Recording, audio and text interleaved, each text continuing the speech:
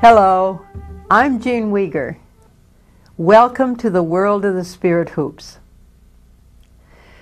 In my lifetime, I've had the opportunity to go many places, do many things, but few, if any, of these experiences have equaled the power or the mystery that I have found in the sacred circle created by these special hoops.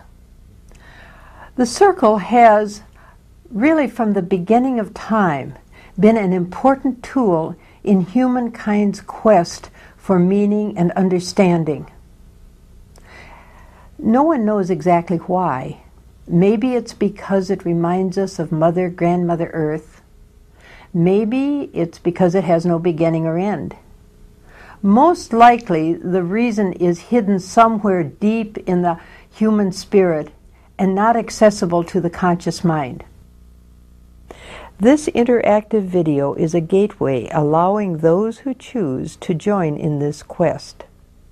Those accepting the challenge of this journey will be able to use their heart, mind, and imagination. Now, to do so, it will be helpful to know some of the history of the hoops. So here then is their story. A burst of spectacular splendor. Sunset, then darkness. Night and earth merge into one. To many it seems that civilization as we know it has also come to the edge of night. Just like an awe-inspiring sunset, we are surrounded by the wonders of the material world. Still, it is impossible to deny the encroachment of darkness. Hope and beauty disappear into the black hole of sleepless night. Truly it seems that a new dark age has descended upon us, a dark age from which many fear we may never emerge. Then, in the still of the night, the moon comes out from her hiding place. Symbol of the feminine, the moon shines with a mystic glow. With magic flute she calls forth sweet love songs, opening the darkness with her delicate rays. The loon, symbol of ancient life force still present in the world, swims forth. Together for one precious moment on their bed of golden water they celebrate their love-making. And in this act, a new paradigm is conceived. With it comes hope for another day.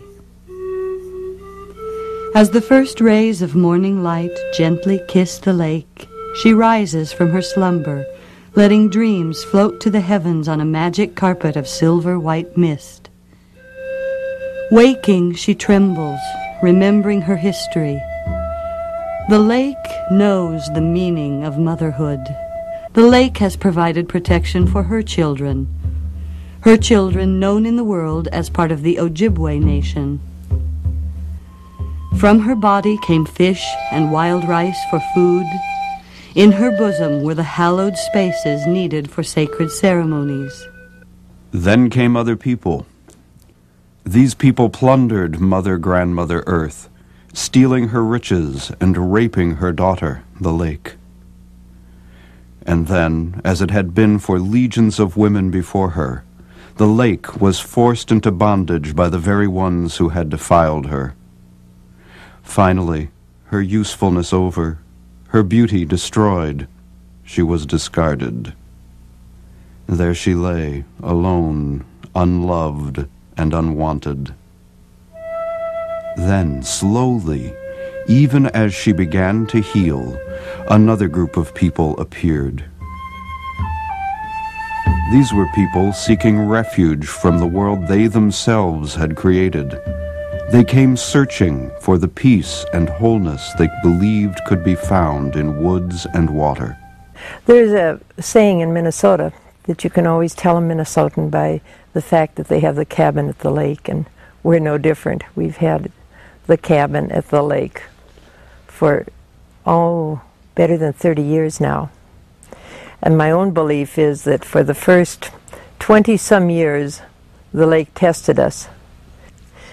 And when it was satisfied that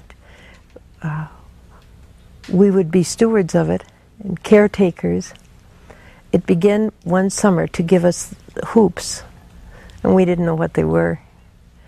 But each time we would go out to cut the weeds and care for the shoreline, my husband would bring in one or more of these large hoops. They were about 36 inches in diameter. They were round. They obviously had laid on the bottom of the lake for a long, long time. For centuries, Ojibwe women had formed these circles of narrow cedar strips to carry birch bark to make their homes and dry wild rice for their food. The wonder of the gift was that the lake had given hoops created by feminine energy in exactly the same number as the points of the compass. I had come to a way of meditating that had included using the various points of the compass, various seasons of the year, the times of day, and so the hoops still kept coming until there were 8 of them. Now, just as their coming to us had been a mystery, so was the way in which they made known the tasks that they were to perform. I really believe that it was they that dictated the fact that they were to become frames for paintings dealing with the stages and the aspects of life. It is they and their energy that then has given the insight needed for birthing a new paradigm.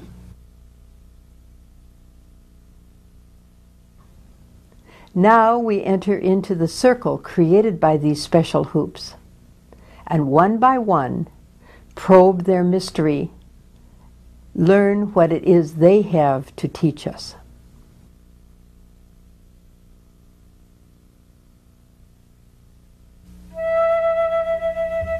Beginnings led to endings, endings led to beginnings. Birth holds the promise of death, death embraces the hope of birth. Life and hoops, circles all. Each hoop symbolizes a time of day, a season of the year, and a part of life. Each is complete in itself, yet each also a part of another larger circle, a greater whole. A journey through the hoops is a journey through a double spiral. Individually, each pilgrim spirals down deeper into personal inner knowing. Collectively, they spiral upward towards social change. The hoops are intricate interlocking circles of one life and the collective wisdom of many lifetimes. They open the door to a new paradigm, a paradigm of healthy, interdependent community based on the integrity and wholeness of all its parts. It was the hoops that led to the awareness of the stages and phases of life as a way of exploring human existence. The stages of life begin with conception, lead through pregnancy and birth, to infancy and early childhood, then culminate in latency and adolescence. One must go through each stage in order to get to the next one. Not so with the phases of life. Leaping forth, costumed in the vibrant quilt of sexuality, the bright gown of power, the majestic robe of spirituality, and the somber cloak of death, they dance their way onto every stage of life. The phases and stages interweave, shaping the circle of life, ever turning one with another.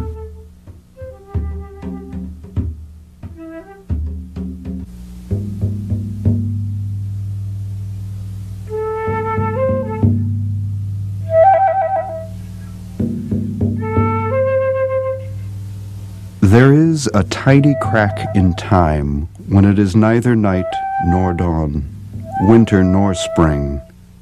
Male and female conjoin, creating the space into which spirit may choose to enter. The call is sent forth, the tree of life is rooted. Into this special tree flies the dove of life, and there gently lays the cosmic egg of creation. Spirit form and human form commingle. The unimaginable merges with reality. The moment of conception occurs. Spirit becomes spirit body. Fully new and fully ancient, the commonplace and the miraculous unite.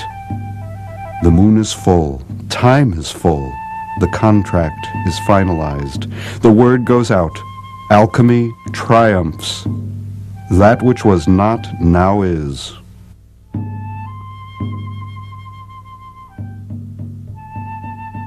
Then the hoop of the northeast turns. Now it seems that spring and dawn will never come. All time stands still as life is lived in two worlds, knows two realities. The unborn promise of life, the beloved, and the mother are together yet separate. Each holds the power of the survival of the other in their being. This is a time of expectation and despair, joy and pain, calm and fear. Never before and never again such closeness and such distance. The fully known, just as fully unknown. That which is experienced by either mother or child is known also by the other. Still, neither fully can comprehend the existence of the other.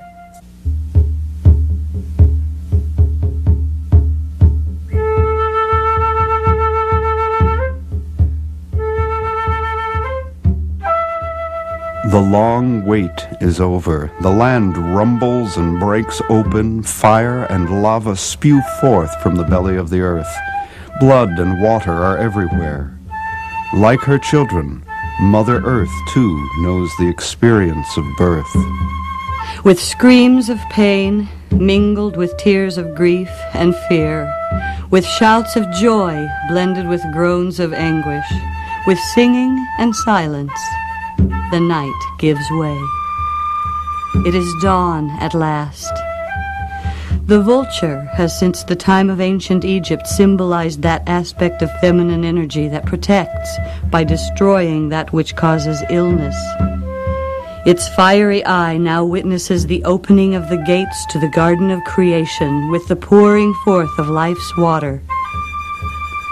Sometimes the gates open slowly, on rusty hinges of a pain that seems inconceivable, sometimes in an earthquake of power and speed. Then suddenly a crown appears. The mother's hands reach down, catch, hold, welcome, and comfort. Against the goddess's radiant gold, the cord that connects mother, child, and goddess is cut, and life starts anew. All that is familiar changes. There's no going back. There is only the now and the future. This is the life-grasping adventure. Old is time, new is each birth. This is the journey to life, to incarnation. Once again, soul, spirit, and body collaborate to celebrate life. The song of the womb is a chant, singing of this unique yet common experience of women, children, and birth. By this song, the infant is called forth. The child enters a new world, now its home, carrying with it an age-old heritage. The wisdom of the ages mingled with the DNA of a clan. What is fresh and what is ancient interlock in a creative energy never before and never again to be known on this earth. It has occurred. The miraculous and the ordinary are growing together. The magic of a new life is a reality.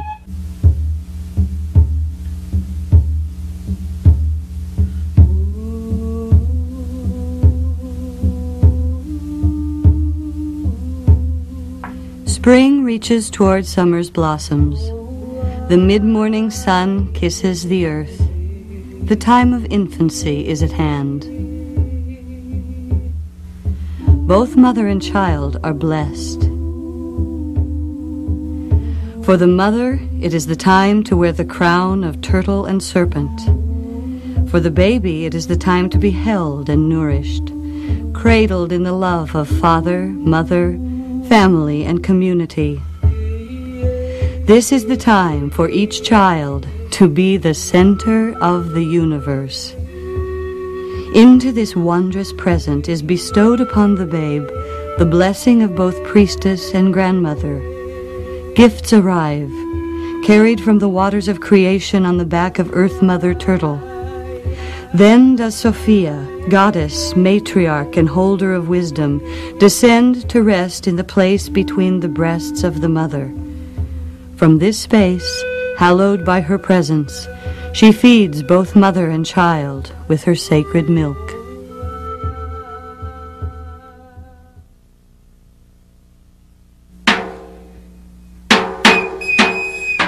In the southeast, there is a kingdom in which sand castles and smoke dreams are real.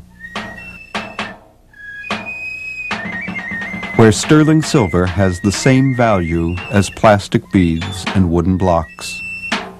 Here, magic is an everyday occurrence. Here, one can blow bubbles the size of hot air balloons. Here, the blink of an eye brings characters from storybooks and fairy tales to life. This is the land of early childhood. To live here means the chance to run and play, sing and dance, learn and love, and most especially, the chance to see the world in a unique way. In this rich and wondrous place, there is the opportunity for family ties to grow and learning to blossom. Not all can enter here. Only the very young in body, heart, mind, and spirit can open the door to this world and walk into a place where real and make-believe blend into one rich and beautiful whole. Those permitted in usually stay but a short while. Still, some lucky ones are allowed to come back from time to visit, and so to be renewed.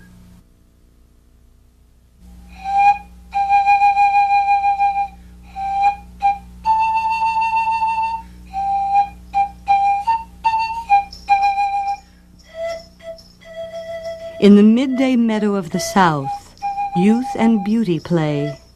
Still wearing the robes of innocence, they dance into a circle made up of others of their own generation. The dance leads them away from both family and childhood. They dance, becoming aware of the beat of a mysterious new drum from deep within the soul. They dance. The beat of the red waters of life begins to stir. Now the river pours forth its rich monthly flood of abundance. Now is the time of flowering, the time of awakening. Now is the time to believe one will live forever. For this is latency.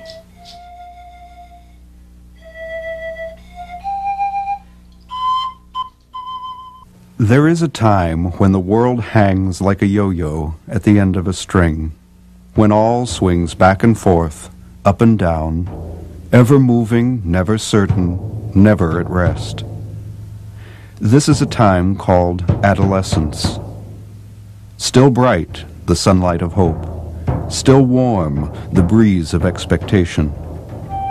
Now the creative crystal butterfly of life shatters the cocoon, spreads its wings, dries them, then flies free. In that moment, in the fluttering of white, red, and black gossamer sails, there is revealed for all to see the newly joined power of maiden, mother, and crone. This is a turbulent, expectant time of change, the birth of new ways of being. A new map emerges. It foretells of rocky paths that challenge the maturing body. These paths may lead through lands swept with the destructive winds of self-doubt and the cold rains of self-hate, the tearing power of youth's tornadoes. Light and dark, up and down, calm and storm, all and nothing, hope and despair. Adolescence, the hinge pin between child and adult, a time of being both and neither.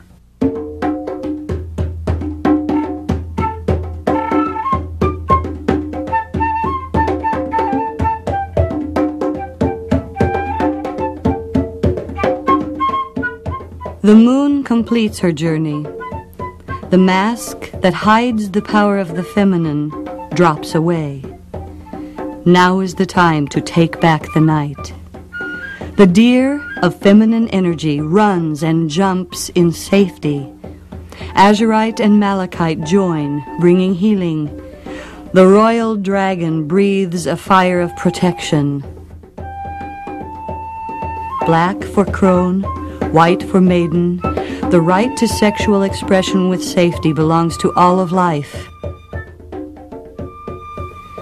The power of the body reigns, potent in its rightful place of honor and respect.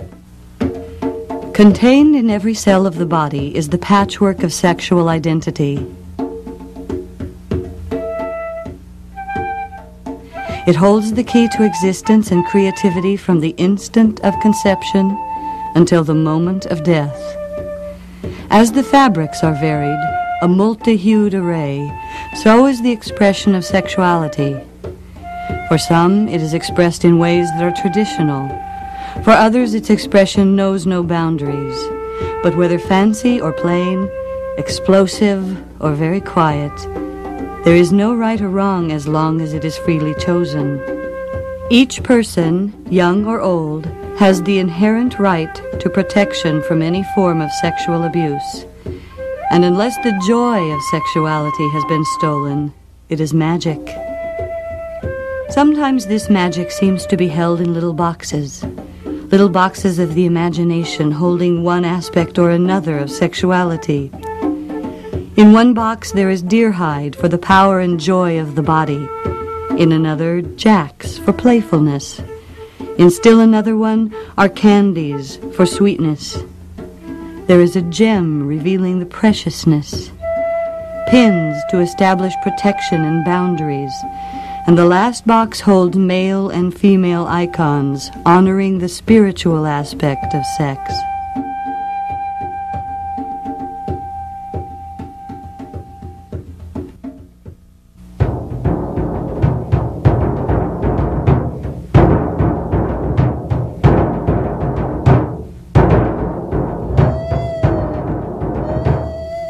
Sunset and autumn, the west calls.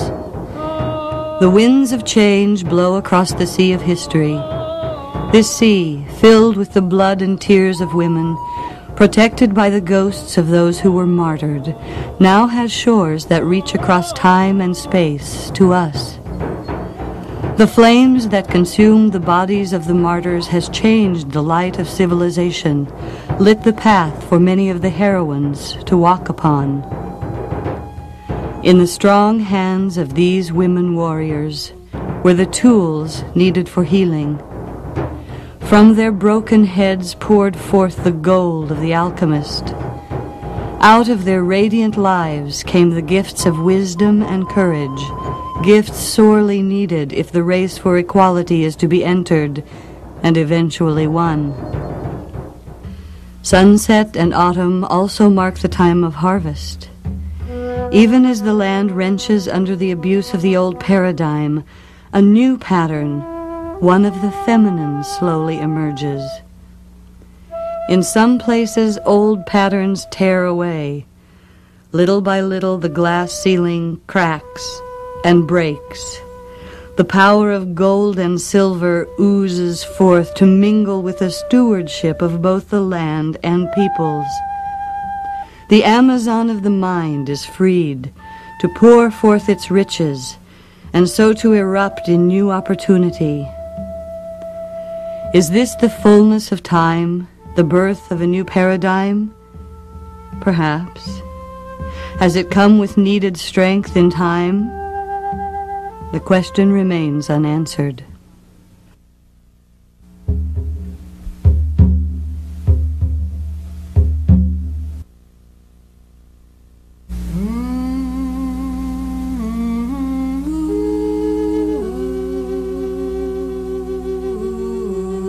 The silver thread of life is tattered and worn. Shadows lengthen, night falls. The nest is empty, the weaving is complete. The end is near. Winter and grave whisper their call. Still, this is a time of richness and fullness. It is the time when hands have grown skilled, feet have become strong, and the mind has grown full with wisdom. This is the time of crone. She wears the purple gown of the priestess, the red cloak of the mother, white breastplate of the maiden, and the gold shield of the goddess. In one hand is the scepter of the serpent, in the other the silver thread of the spirit. In her heart are the gems of talent now polished by experience. Look at her shadow and see hidden riches. Feel her power stirring the unconscious into consciousness. Here is the fulcrum where the female and male aspects of being achieve true balance. Thus does the eagle settle upon the shoulders of the crone, there waiting to soar heavenward with sacred messages.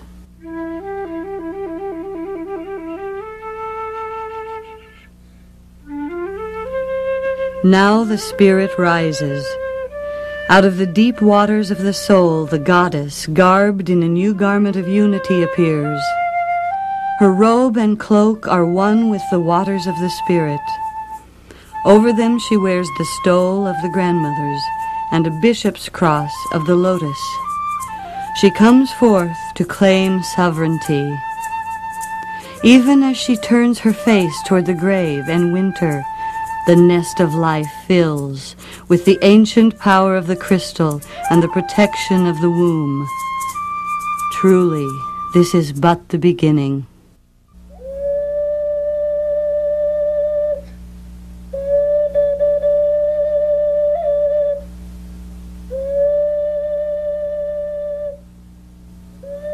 The north wind blows.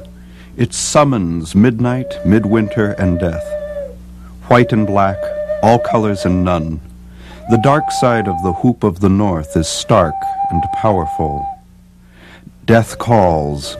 Sometimes it waits, then calls again. Everyone answers this call. Whether the first call or a later one, eventually all hear and all come. On this, the dark side of the hoop, there is stone, hard and ancient, oldest, strongest, and most enduring of all the parts of the mother that we call earth. This is the substance that gave form to the caves of her body and created for humankind their first homes. Tombs, headstones, sepulchres, to these stones we will entrust our human form when the soul has been set free to find another home. The north speaks. Listen as it tells of both the frailty and the enduring persistence of life. Flecks of gold and silver, spirit and energy, these are the life glow that knows not extinction, for even within the dark stone of death, there are births taking place. Again the wind blows and the north hoop turns. Now there is white, a white that reaches out to caress the black and still the storm. It is here, in the turning, that one can find the balance and the transformation that feeds the soul. It is here that the sky and earth break open, revealing the unseen skeletons and outgrown houses. Here they rest in deepest silence, oyster shells and wasp nests, all empty. Even the snake, symbol of death to some, badge of feminine energy and healing to others, even the snake grows too large for its skin and sheds that warm covering. Listen.